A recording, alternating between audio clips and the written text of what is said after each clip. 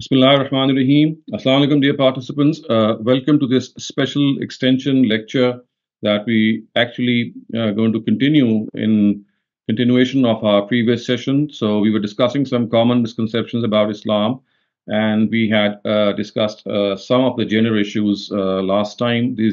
And those included the issue of the testimony of women and the issue of slavery. So today we are going to discuss two more misconceptions, and they relate to the political and the jihad sphere, which relate to Islamic directives. So as you can see on your screen, the first of these misconceptions in this regard relates to the nature of the political setup envisaged by religion or by Islam. And the second one relates to the fact that, well, we find that Islam, in the name of the sword, so to speak, was spread in the times of the Prophet allegedly. So was it that the militancy that we find in Islam today, continuation of the same pattern that took place in the times of Prophet Muhammad, peace be upon him?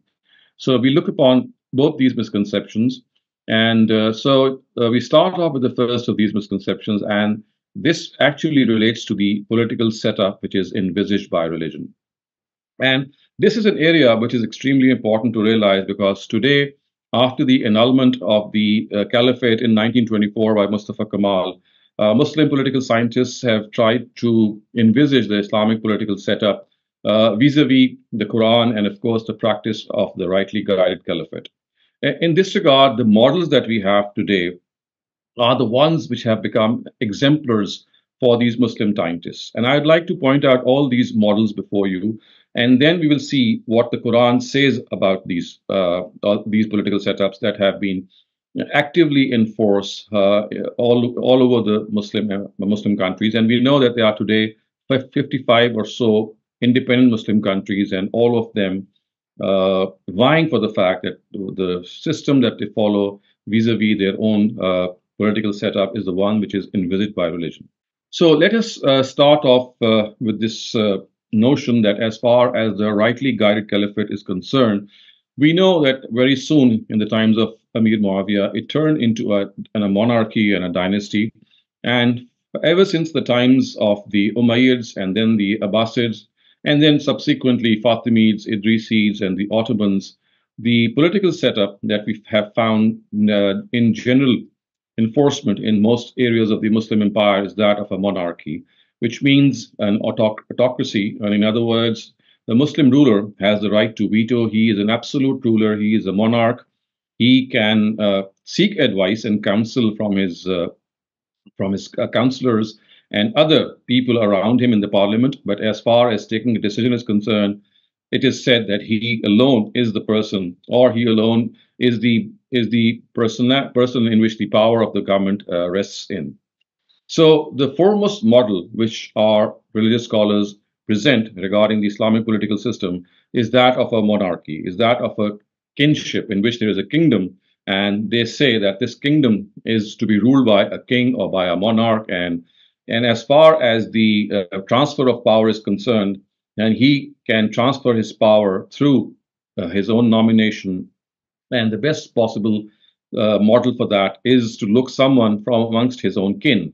So we see right from the time of Amir Muawiyah until the annulment of caliphate in 1924 that the model that was practiced in the Muslim empire was that of the father ruling, and then the reins of power were transferred to the son or to any nephew, and so on and so forth.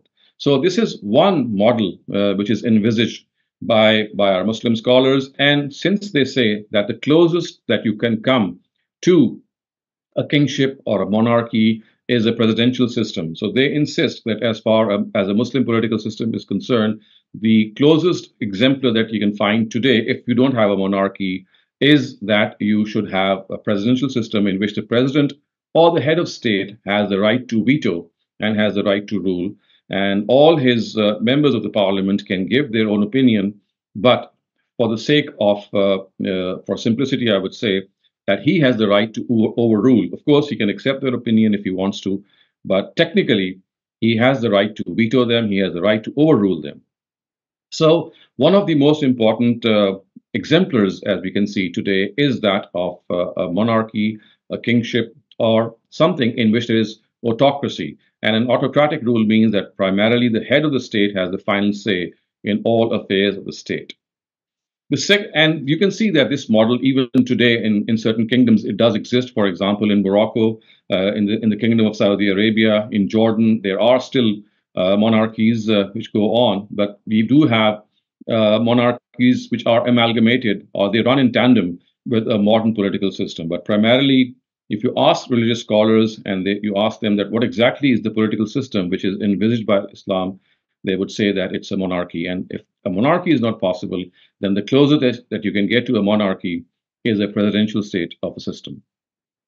The second exemplar of an Islamic political system is what we call as theocracy. So theocracy means that only religious scholars have the right to rule.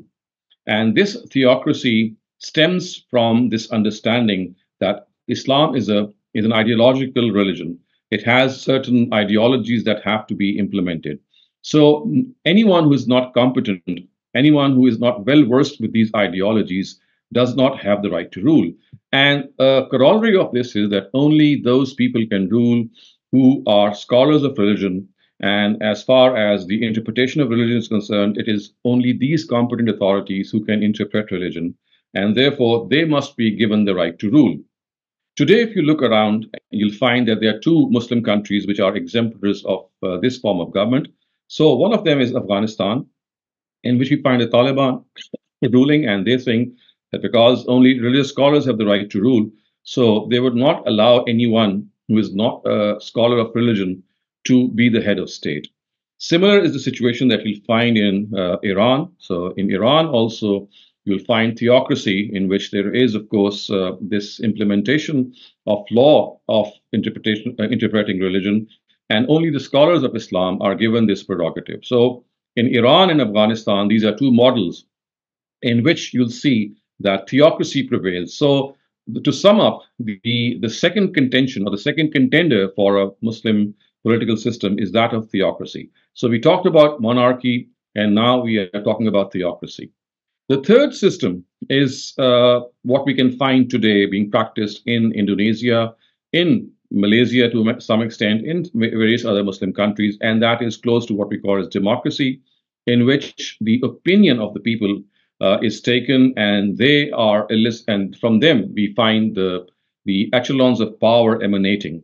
So to them, although this is something which they do not find any exemplar in religious directives, but they say that the will of the people is something that has to be implemented, because basically people are selecting or electing the people above them or over them in order to rule them. So this is a third exemplar of an Islamic political system.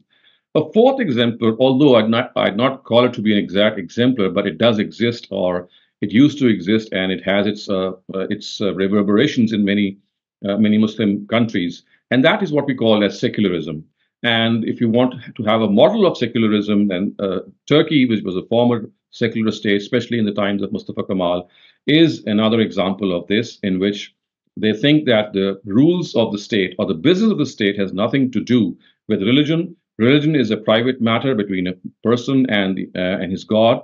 And as far as the business and the rules of state are concerned, they will have nothing to do with religion, and people will be independent and free to choose whatever system they would like to have.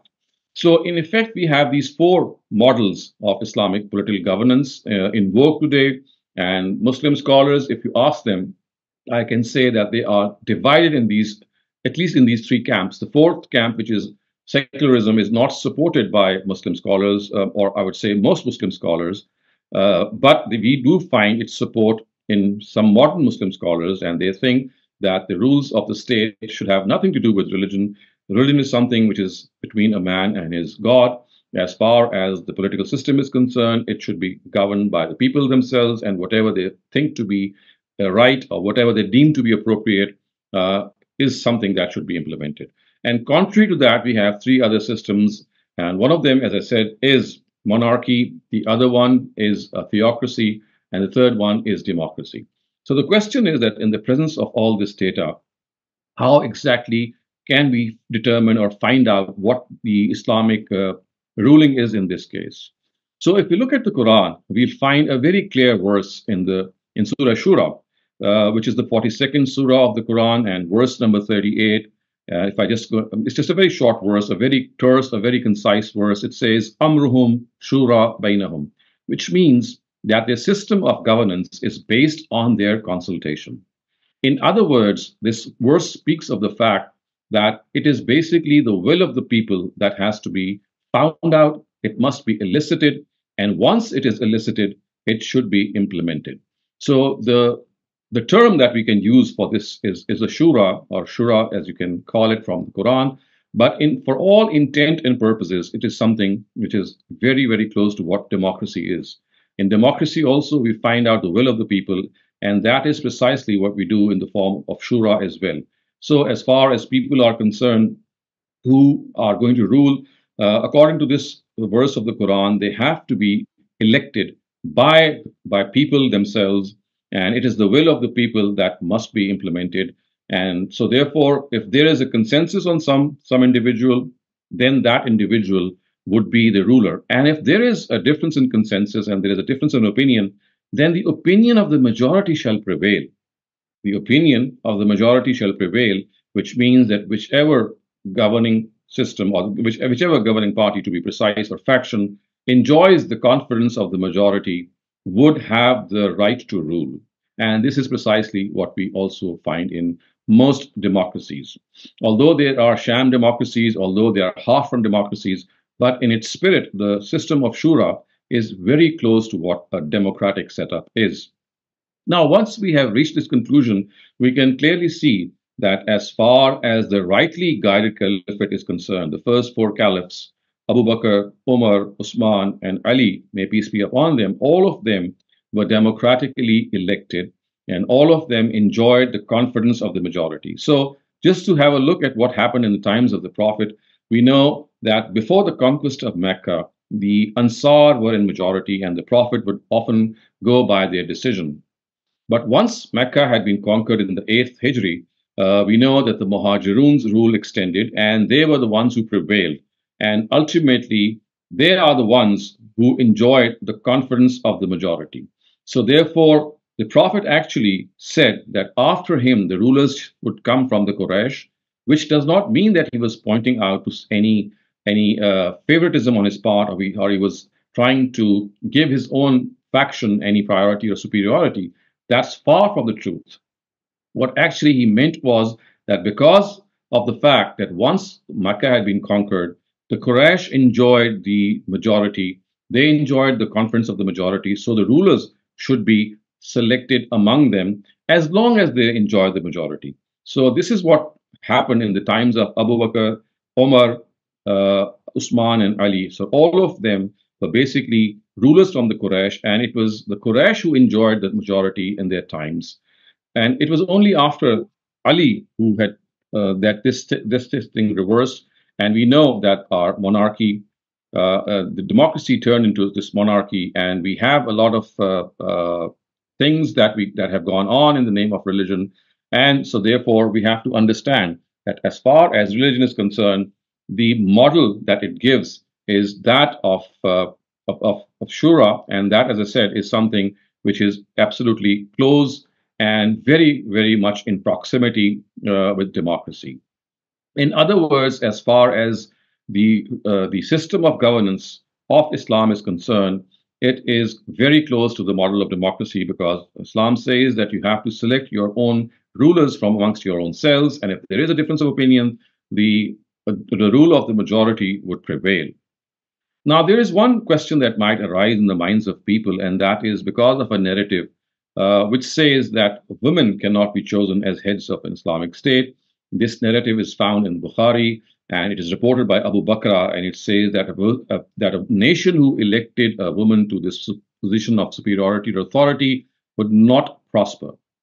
First of all, we have to understand this narrative is absolutely against the Quran. The Quran says that anyone who enjoys the authority of the majority, whether the person is a man or a woman, regardless, he or she can become the head of state.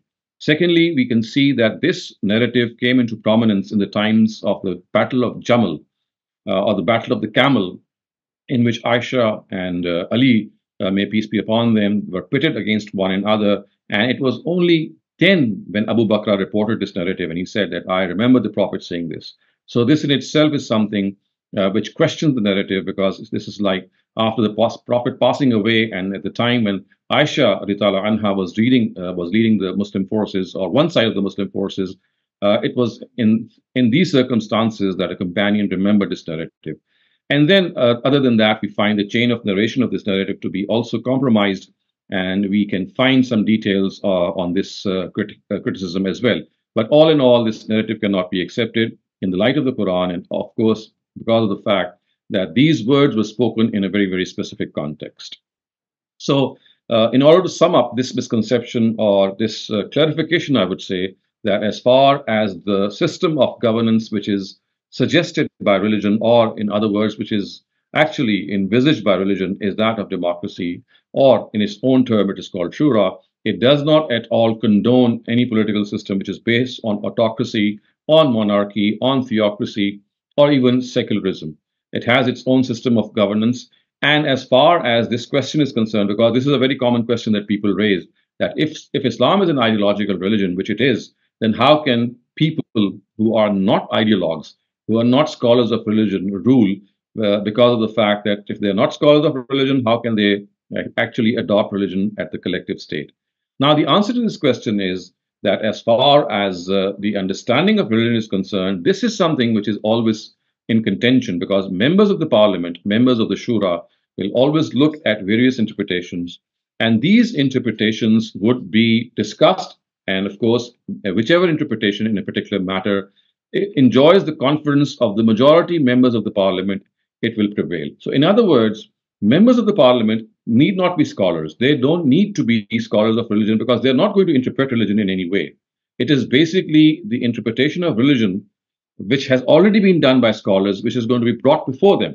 And they just need to give one of those interpretations their own vote, and whichever would be in majority would be accepted. And of course, this does not mean that whatever would be accepted would be in exact consonance with the truth. It is just a way to resolve matters. So, as far as truth and falsehood is concerned, they are explicitly based on the Quran and the Sunnah. But as far as such affairs are concerned, which I have just referred to, they relate to the fact that whenever there is a dispute, whenever there is a difference of opinion, the will of the majority would prevail. And this brings us to an end to this particular misconception. Now I will move on to the second misconception, which is related to the expansionism or the jihad or the militancy, which, so to speak, is something which stares a religion in the eye. The general consensus in this regard is that Islam encourages its citizens, of course, to first adopt and implement religion in a particular piece of land. And once this is done, then they have to expand, and all Muslim states should unite ultimately and to form united Islamic states. And then they must conquer the rest of the world, because according to them, people who are not Muslims, they don't have the right to rule. And it is only Muslims themselves, or Muslims, who must rule. And therefore, it is important that in this regard, the expansionism policy, which actually, according to them, was something which was in vogue in the times of the rightly guided caliphate, is something that they also must adopt, and they should try to expand the borders and the frontiers of an Islamic empire and convert it into a global Islamic empire. And the rest of the world, or the rest of the non-Muslims, as they would say, should live in subservience to an Islamic rule, and they should pay jizya tax to them. So I have stated before you the general view in this regard. So I'm now going to critique this view in the light of the Quran and try to express before you that as far as this whole exercise is concerned, it is a totally flawed idea and has been circulated, I would say, or so to speak, it has been understood on a certain premise, which is something which is exclusively meant for the messengers of God. So we know from the Quran that there is a specific law regarding messengers of God, and that is, the Quran says that these messengers are going to prevail come what may, and for them it is destined that they shall prevail on their own enemies. And if their enemies, they in some form or the other deliberately and intentionally deny the truth, then the Almighty says that they will be punished. So if you look at history, and this history, of course, spans from Adam right to Muhammad, may peace be upon them. So these prophets of God, with Adam began the whole institution of prophethood, and on Muhammad, this institution ended, may peace be upon them. So this prophetic era, as we can call this, as an era in which messengers of God were sent on the face of the earth. They were like instruments of God's justice on the face of the earth. They delivered the truth. They delivered God's message to people who were before them. They addressed them. They answered their objections and clarified them. And as the Quran says, they did itmamul hujjah. Itmamul hujjah is a Quranic term which means the truth was delivered to them to such an extent that they had no reason to deny it. And if they stubbornly insisted to deny it, then they would be punished in this world. So if you look at history, you'll find that these punishments took place, or this punishment took place in two forms. Either people who intentionally denied were killed through natural disasters like earthquakes, cyclones, tempests. And if you can see the history of Noah's nation, the Ad, the Samud, the people of Shuaib, the people of Lot, all these messengers of God, they delivered the truth to their people. And once they deliberately denied, the Almighty took matters in his own hand and he signaled his messengers to leave their nation, because now divine punishment and the divine scourge is going to visit them and destroy them. And the other form of this prevalence that took place was through the hands of the believers. And they were authorized that if people deliberately insist and they also find a land where they can migrate to and gain political authority, then from there they could launch an offensive and conquer these people or decimate them.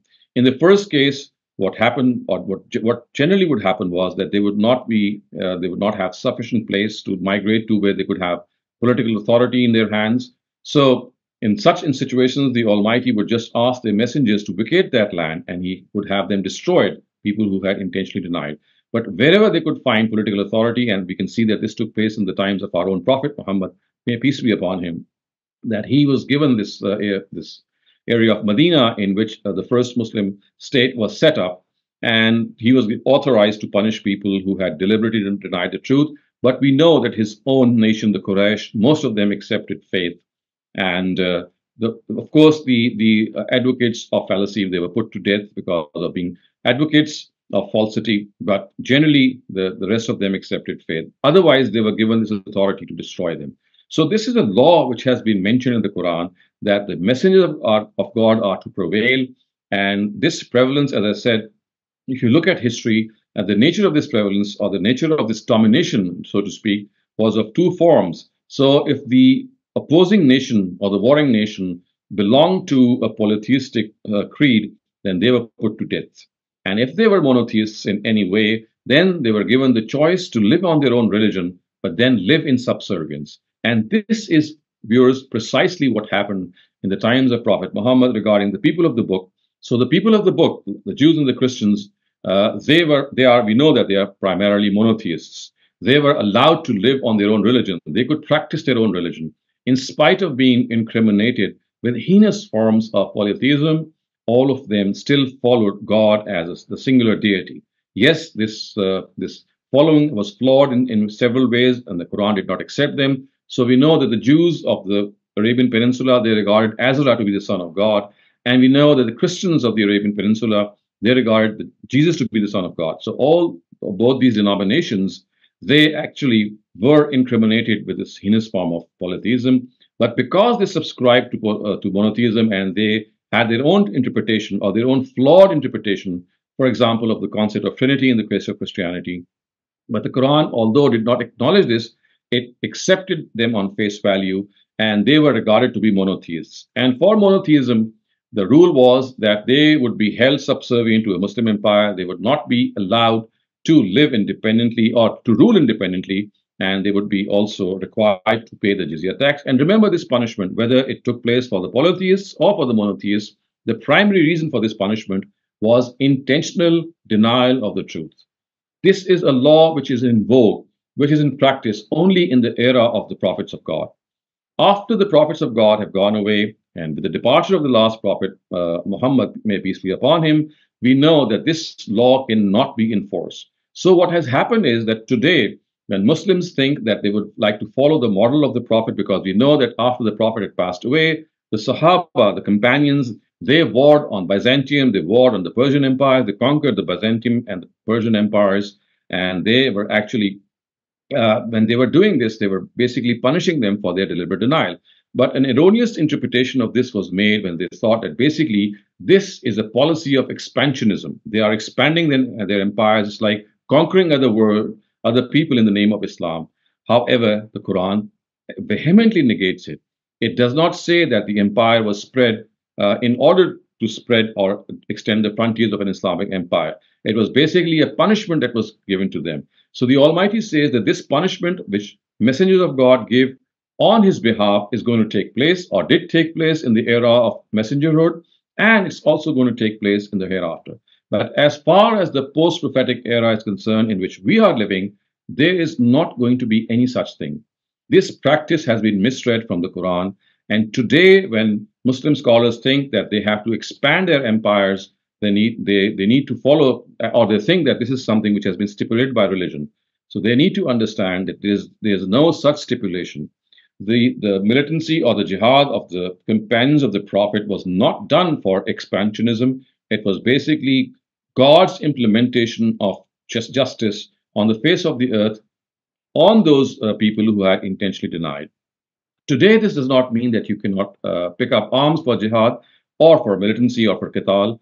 The Quran says that the only legitimate reason for qital today is against persecution, is against oppression. So if there is oppression and persecution in a Muslim country, and if all diplomatic ties fail and there is no other way out, then yes, this can be thought of. But as I said, this is a very, very particular scenario. It's a very, very specific context. As far as imposing jizya is concerned, as far as conquering the world is concerned, for the sake of expansionism, this is something which is totally misunderstood. It's a flawed understanding. And as far as the Quran is concerned, it says that you have to live in peace with your neighbors. You just cannot go on and attack your neighbors. And you just cannot think that only religion or Islam has a right to rule. Everyone has a right to live on the face of God's earth.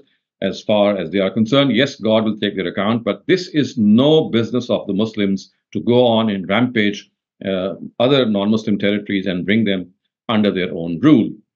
So I would now end my talk here with the description of this whole practice of God.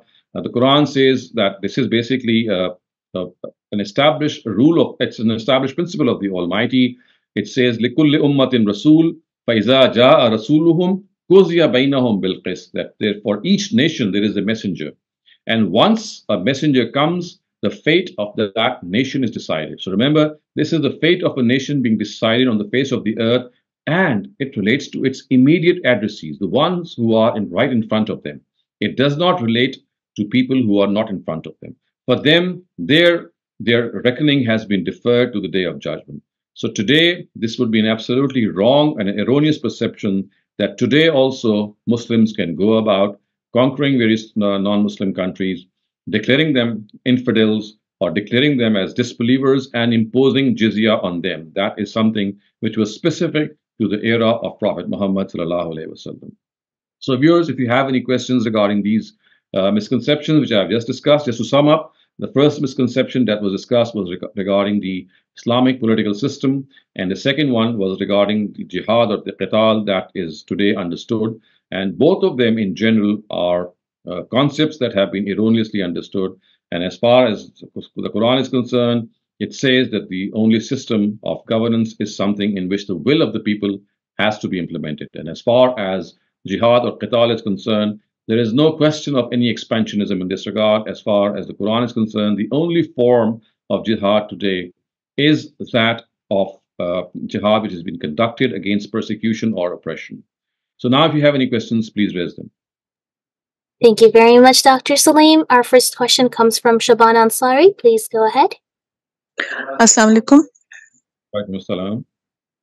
Doctor साहब, जैसे आपने ये कहा कि अब expansionism अब नहीं है, मतलब खत्म हो गया, प्रॉफिट्स के दौर तक होता है, लेकिन परसिक्यूशन के लिए जो है वो किया जा सकती है. Just let me interject here.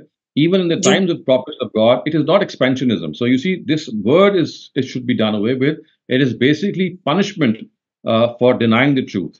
So basically, what the prophets of God did, and for example, the Sahaba did in their own times when they conquered Persia and when they conquered the Roman empires, it was not that they were expanding the boundaries of the Muslim empire. It was ये because punishment they had denied the truth, and as a result of that, they were being punished. So basically, it's a punishment that was meted out to them. नहीं, मैं कह रही थी ना कि जैसे अब आजकल के हिसाब से ये जिसको लोग समझ रहे होते हैं कि जिहाद करके कब्जा किया जाए और इस्लाम का नाम वहां पर इस्लाम की हुकूमत कायम की जाए, तो ये Right. चीज बिल्कुल नहीं है, एक्सपेंशनिज्म नहीं है। लेकिन Right. जो परसिक्यूशन है उसके खिलाफ अब जैसे आजकल फलस्तीन में जो हालात हैं, मसला ये कि पहल उन्होंने की है हमला करने में, तो अब ये जो मुस्लिम ममालिक हैं ये सारे मिलके उनके साथ वो जिहाद कर सकते हैं क्या उनको रोकने के लिए, या So you see, क्या first of मुमकिन है all, first of all, आजकल? we have to understand that this can only be done if there's any persecution being done. We don't see any persecution. We actually see two factions at war with each other.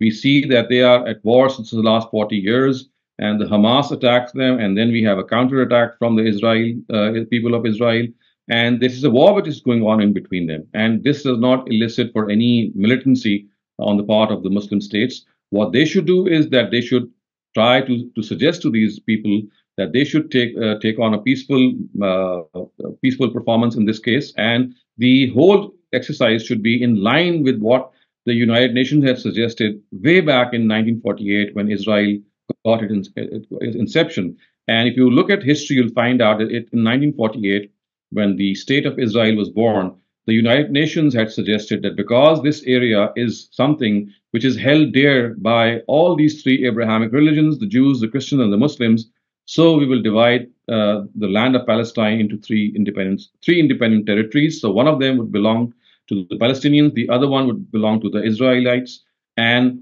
there would be an international city of Jerusalem which would be governed by the international rule or by international community or by international stipulations, and people of all these three religions would be allowed to go in this city. So this is how things have progressed. But today, what has happened is, of course, is something in which one part of the Palestinians, the PLO, which was formerly also a militant organization, it has turned into a more peaceful one. But we find the Hamas still being a militant organization. So militancy is not supported by Islam in any way. So you need to first understand, or we need to understand, it has to be a peaceful transfer of power or a formula in which they can agree upon. But any militancy in this regard, and we also know that when Hamas actually took the lead, they had actually bombed innocent civilians in the territory of Israel. So this was absolutely uncalled for.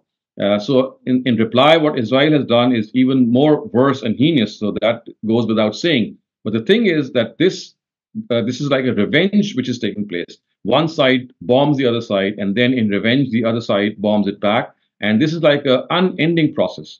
And this in no way can be condoned. And in this matter, we have to go back once again to the basic principles.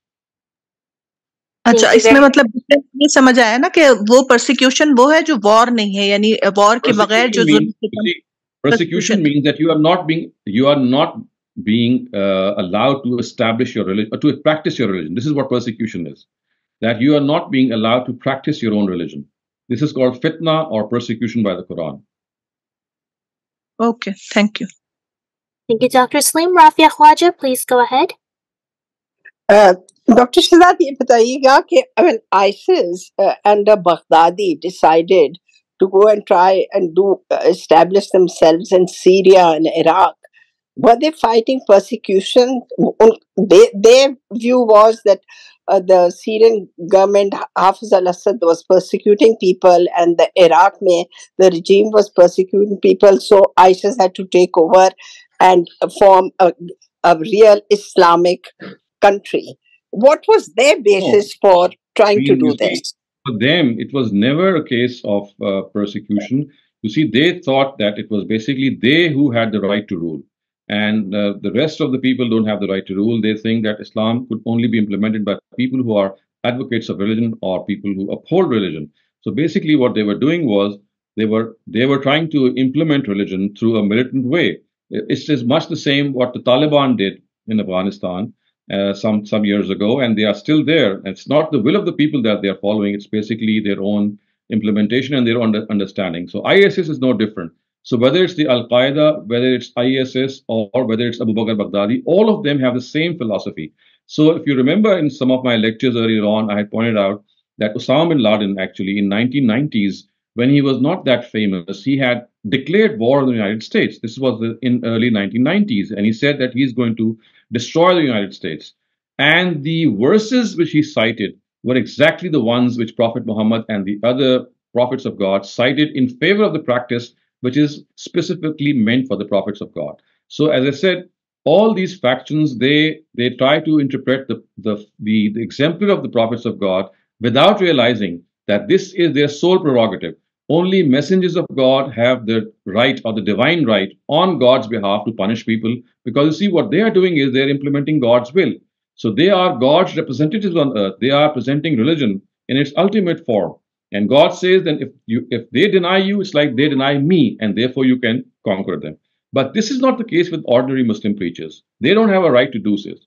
So that is precisely why that Osama bin Laden, Abu Bakr Baghdadi, ISS, Al Qaeda, Taliban, and all their likes, they have tried to copy the model of the messengers of God without thinking that this model could not be copied, because these messengers have the divine right to do so, whereas others have not been given this right.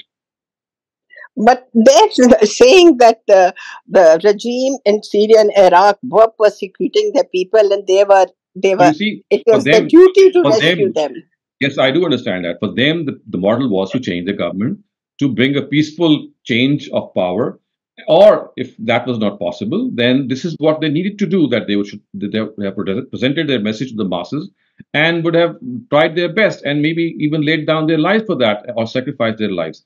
But to take up arms and start killing people, this is something which the Quran does not authorize. It says that this cannot be done at any cost unless you have an independent piece of land in which you are able to establish your own rule. And then, of course, on the various bases of jihad that we have discussed already, they are given this prerogative to attack people. Otherwise, this is not something that they were initially or in any possibility have been authorized to do. Moving on, Baran Nashur, you're up next. Please go ahead. Assalamu alaikum wa rahmatullahi wa barakatuh. My question is related to the session we had last week about slavery and sexual relations with the slave women. I found I actually recited the wrong verse. The verse was actually ayah 24 from Surah Nisa, and I took the tafsir of Ibn Kathir, and I will read it out loud, so maybe you can help me with clarifying. Also forbidden are women already married, except those whom your right hand possesses. The ayah means you are prohibited from marrying women who are already married, except those whom you acquire through war, for you are allowed such women after making sure they are not pregnant. Imam Ahmed recorded that Abu Sa'id al-Khudri said, "We captured some women from the area of Autas who were already married, and we disliked having sexual relations with them because they already had husbands. So we asked the Prophet about this matter, and this ayah was revealed. Consequently, we had sexual relations with these women." This is the wording collected by At-Tirmidhi and Nasa'i, Ibn Jarir, and Muslim in his Sahih. So, actually, as I said, that this is again a flawed interpretation of the events that took place in the times of those battles. I have already discussed this earlier on, that the Quran has vehemently said that once you have waged war, and we know that in Surah Muhammad, the verse says, Imma mannam ba'du wa imma fida, and this verse was revealed right at the time of the Battle of Badr, which was the first war which the Muslims fought against the Quraysh. And in this war, they were explicitly said that they could not enslave any prisoners of war. They should set them free. So the words are imma mannam, which means that you set them free as a favor. And the second part of the clause is wa imma fidan, which means that you have to set them free for ransom. So with or without ransom, you have to set them free. So as far as all reports are concerned which go against this Quranic verse, they cannot be accepted. And either they have been misreported by the narrators, or there is some more detail which is missing. As far as the Quran is concerned, it was absolutely clear in this regard that, as I said earlier on, that the only way in which, in those times, which was a big source of slavery, were these wars in which men and women would be caught and enslaved. So the first thing which the Quran did was that it put an end to that. And that's the end of that. So you see, once the Quran says something, a narrative which is, if it gives you a different view, it cannot be accepted. And I'm pretty sure that in this particular case, in which you are discussing At-Tirmidhi, of course, that is something which is dependent on a report that he has acquired from his sources. And I'm pretty sure that those sources have missed out a lot of details. The Quran has never allowed such things to happen. And if it did happen, I would dare say it did happen only in that case when they were the people who were caught were already slaves. It's not that new slaves were inducted. People who were caught in that war were already slaves, and until and unless their own owners did not come to them to rescue them for ransom, they were used as slaves. So you see, their status was not changed, or any free man was not caught and made a slave. Their own slave status was kept as soon as their owners came and either gave them ransom so that they could set them free or took them back. So they continued on in their own state. So I do think that this is what has actually happened. And this has been somehow distorted. And the narrative that you have cited from Tirmidhi brings out in a very, very crooked form what actually might have happened. All right. But I had what would be the correct the verse that you have cited is basically wal muhsanatu min an-nisa'i illa ma malakat aymanukum, if I'm citing that correctly. So it says that as far as your sexual relations are concerned, women who are already married, they are prohibited to you. So you just cannot have you just cannot marry women who are already married. So except women whom you are able to capture in a war, who are there for you as slaves. In that case, you can marry them with the permission of their owner. So the words are fankihuhunna biizni ahlihinna. You can marry them. It doesn't say you can enslave them. It says fankihuhunna. You must marry them biizni ahlihinna, with the permission of their masters. So remember, it's basically a marriage that's going to take place. Okay. Thank you very much, Dr. Saleem. We're running short on time, so I'd request all the participants to keep themselves to one question and try to keep it to today's topic. And if we have extra time, we can take questions from other topics too. Shabnam, please go ahead. Thank you, Maria. Sir, बहुत short सा question है, थोड़ा history से related. Sir, आपकी opinion में ये सब continent पे जो मोहम्मद गौरी और सुल्तान महमूद गजनवी ने जो attacks किए, क्या ये expansion की उसमें आते हैं category में?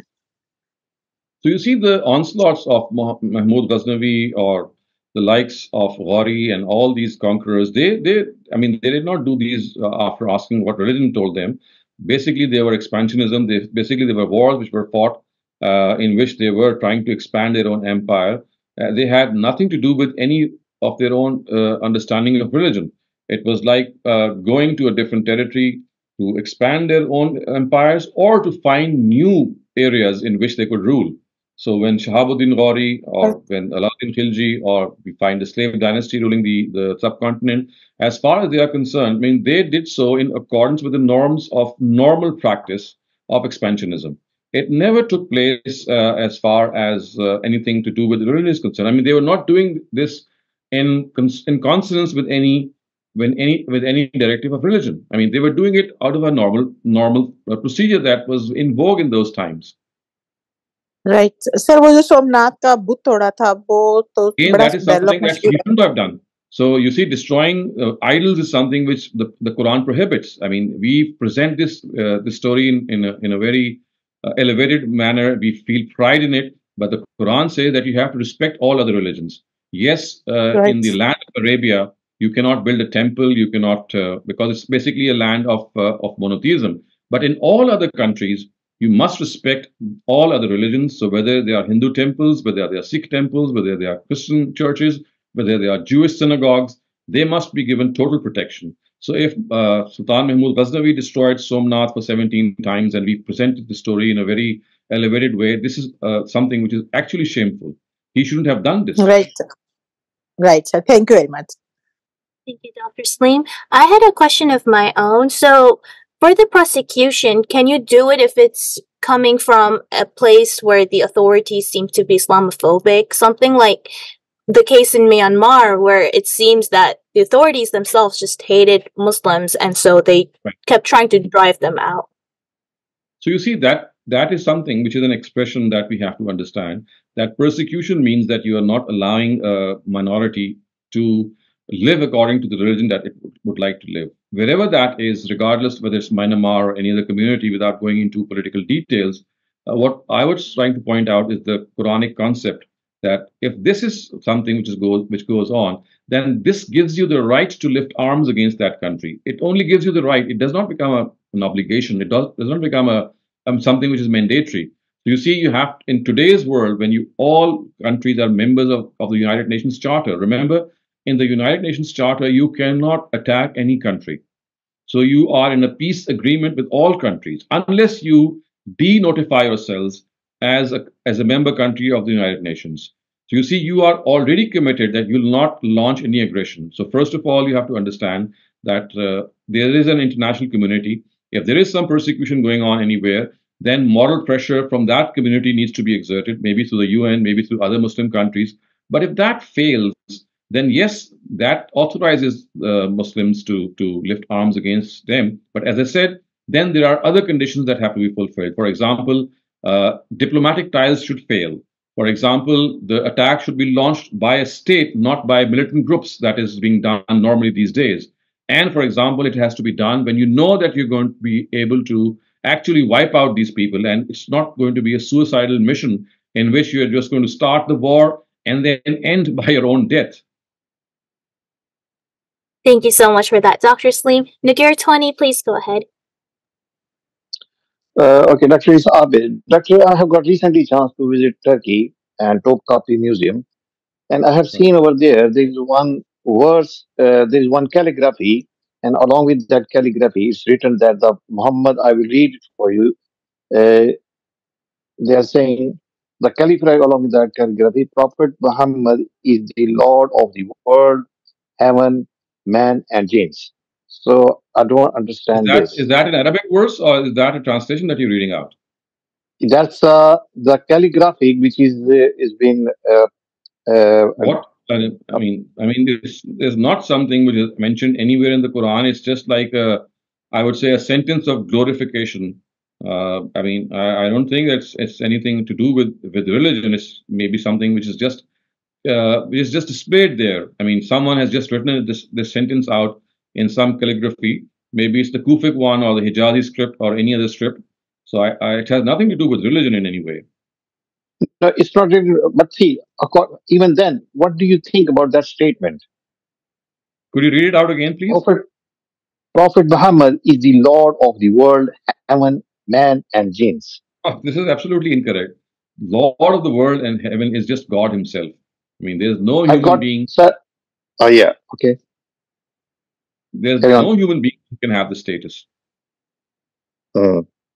So that's why I took the screenshot. I will send it to you. You can have it. Okay. Look at. Okay. And the second thing is, and the second thing is, while reading the Bajamaat, the Imam was saying Allahu Akbar, Allahu Akbar. I don't understand what he's saying. Yeah, this is how the Turks speak. I mean, the Turks speak Arabic in a different dialect. Allahu Akbar, what you see, Allahu Akbar, basically is Allahu Akbar, but this is how they speak. So it's not that they're speaking some other language. It's just the way that they speak the Arabic language. Thank you very much, Dr. Saleem. We have a question in the chat that asks, why is it popularly believed that Islam was spread on the behest of the sword? I think I just answered that question in the later part of my talk, in which I said that there are certain practices or certain verses of the Quran which have been misinterpreted. These verses relate to the punishment that was given to people who had intentionally denied the truth. And since the Roman and the Persian empires, to them, truth had been conveyed through those letters which the Prophet wrote to those people, and there are 12 in all. If you look at history, in the 5th or 6th Hijrah of his ministry, the Prophet sent letters to these countries, and they belonged to the Roman and the Persian empires. And they were told that a prophet has arrived, and he has arrived in accordance with the predictions which are found in their scriptures. So the Romans were, the Christians and the Jews, they were waiting for a final messenger of God. And as far as the Persians are concerned, although they didn't have any book of this regard, but they knew, or they were told, that once a prophet of God or a messenger of God arrives on this earth, then he becomes a symbol of God's justice on this earth. And once that happens, then people have to submit to him, because submitting to him is actually submitting to the authority of God. This is something which is specific to the era of God's prophets. That's what I have explained earlier on. It cannot be extended beyond that. So if the Sahaba of the companions, if they conquered the Persian empires and the Roman empires, it was not because of expanding their territory. It was because they were punishing people for denying the message of truth. And this is only something that can be done by God's messengers. Today, we are not messengers of God. The institution of messengerhood has terminated. So, if we start doing that, that in effect would mean that we are playing the role of God. Only God has that prerogative, and that prerogative ended with the era of the messengers, and it will restart in the hereafter. But in this intermediary period, which is the post-prophetic period, this practice is no longer in vogue. And it is by not understanding this fact that factions like the Al Qaeda, like the ISS, and like the Taliban, and all the rest, they think that they need to follow the exemplars of the prophets of God without realizing that this was a practice that was specific to the prophets of God. Thank you, Dr. Saleem. The next question asks, UN has failed in stopping wars, and especially on Muslim countries. They've already broken their contract. Do Muslim countries still have to obey UN Charter? So if they have to disobey that charter, then they must openly announce and they're going to break that charter. You see, it's not imperative for them to follow that charter, but if they wish to denounce it, then they should do it openly. This should not be the case that they have signed an agreement and they go back on that agreement. First, they must revoke that agreement. Yes, then that would give them the authority to do whatever they'd like. But they must first come out of that agreement. Dr. Saleem, you mentioned Abu Bakr. Is that somebody who's different than Abu Bakr? Absolutely. Abu Bakr was the caliph of the Prophet, and Abu Bakr is someone who is totally different. He was an infant in the times of the Prophet. I mean, he was not an infant, actually. He was a very young boy. So it was only in the times of the Battle of Jamal or the Battle of Camel that he remembered this whole hadith, and he basically, in order to discourage Aisha from her endeavor, that he said that I remember this narrative of the Prophet. So he's an entirely different person. Thank you, Dr. Saleem. Yes. Dr. Saleem, commenting on last week's lecture, I just wanted to bring to your attention, what do you think of a lot of Muslim men in America who are married, but in order to be able to settle in America or get green cards, they go and offer money to an American, thousands of dollars, without telling them that they are married people, and get married just to be able to reside in the United States. And once the green... Clearly, you know that this is a fraud and a deception that they're doing so. It's just to obtain a green card that they are getting married, which is absolutely, I would say it's worthless and shameless. And shameful, I would say, because it's not for the purpose of marriage that they are marrying. They have some other purpose. And when that purpose is achieved, they often end up in divorcing that wife. Yeah, yes, they do that. What happens to their first wife?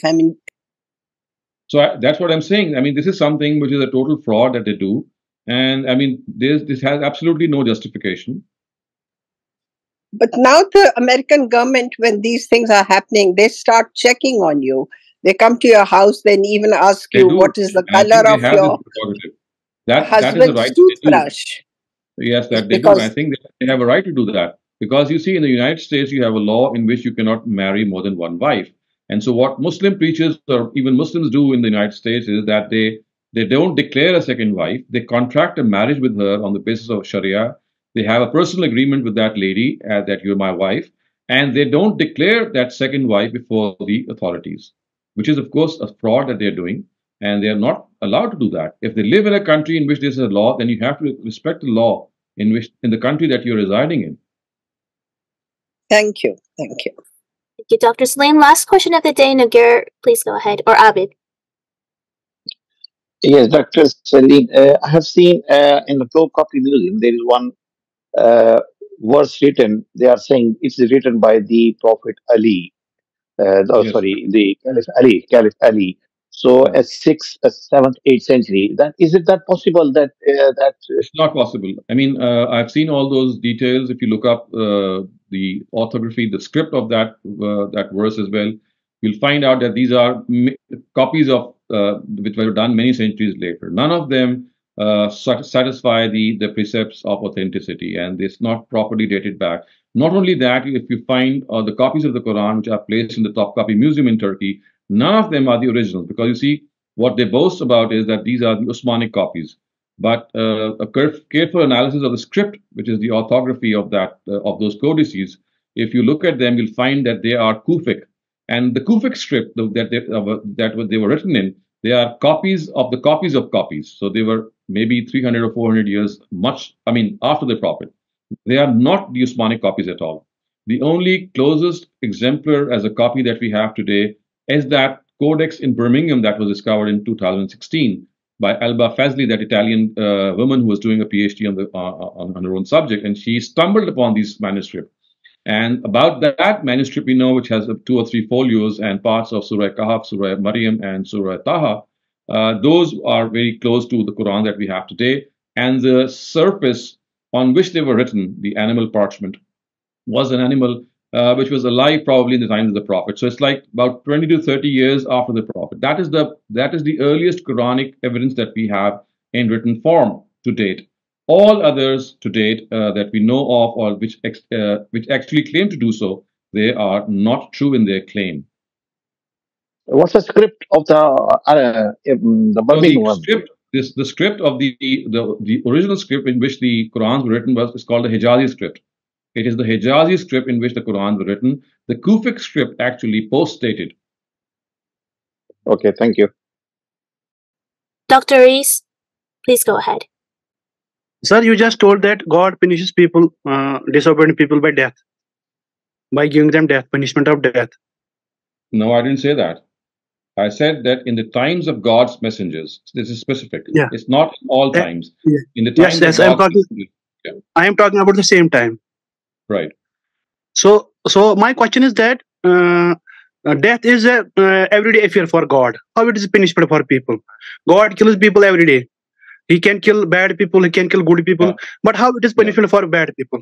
So these are two different practices of God. One is normal death, which takes place. I mean, every person dies. That's one thing. And one is a whole nation which is punished.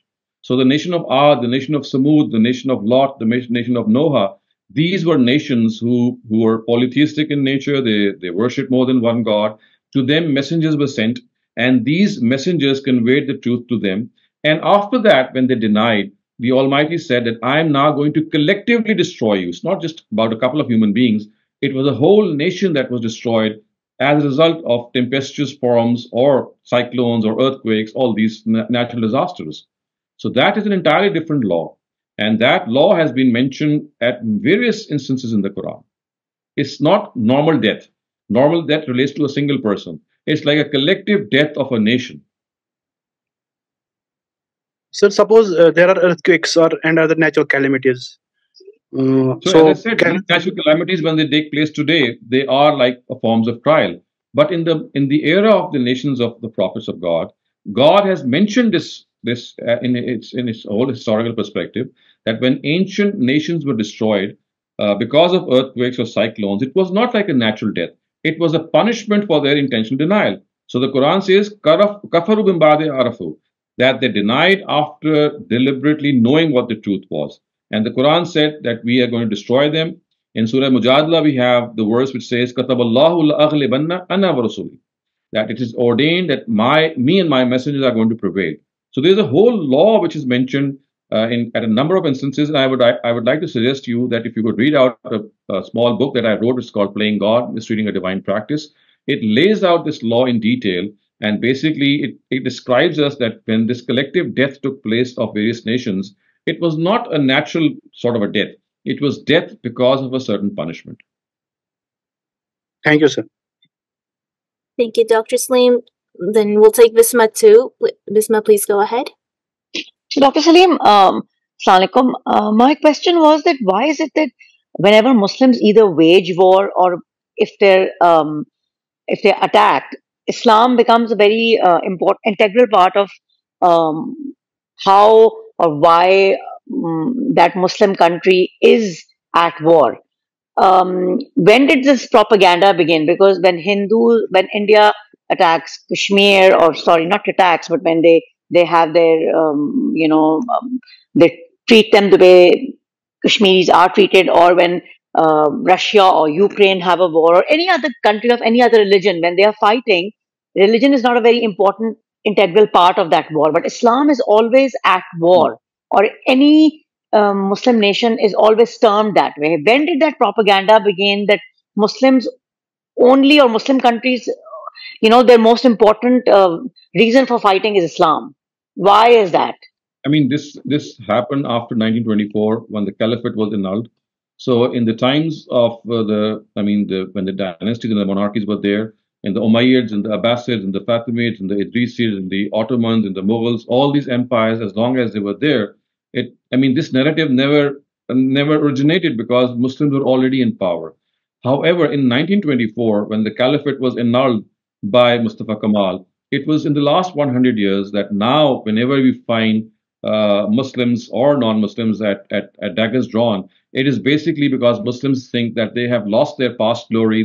They once ruled a better part of the globe, and now they must regain their past glory. And the only way to do that is to first implement religion in their own country, and then expand that country to become a united Muslim sort of an empire, and then bring the rest of the world in subjugation.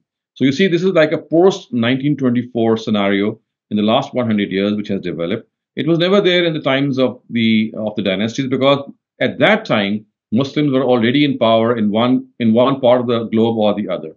So this is basically a fresh narrative of the last 100 years, and I've just described that how flawed it is, because as far as the Quran is concerned, it does not speak of any expansionism. It is an erroneous interpretation of the acts which were perpetrated, I would say, or carried out by the caliphs, Abu Bakr, Omar, Usman. When they conquered the Roman and the Persian empires, people thought that they are expanding the Muslim empire. I just tried to dispel this misconception that they were not expanding. They were primarily doing the job of the Prophet of God, according to which people who intentionally deny the truth, they are punished on the face of this earth. So they were just punishing people for this intentional denial. And this became an erroneous basis of interpretation that perhaps they were expanding and subjugating people in the name of Islam. Yeah, but Muslims also seem to take pride in it. That's another aspect, that propaganda. Precisely.